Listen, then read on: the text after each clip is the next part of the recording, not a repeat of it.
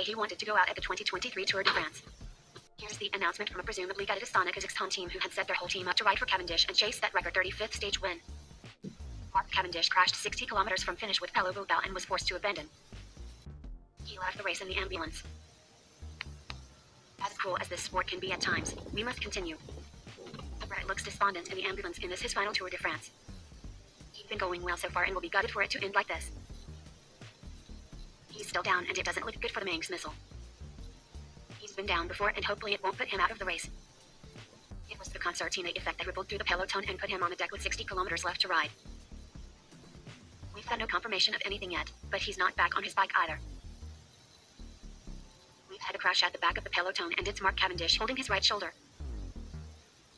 Disaster. A win away from being the outright record stage winner record holder. Thanks legends and I hope you are all well. Don't miss a moment from the sports that you follow. Help us to bring you the best content possible. Please share, like, and subscribe.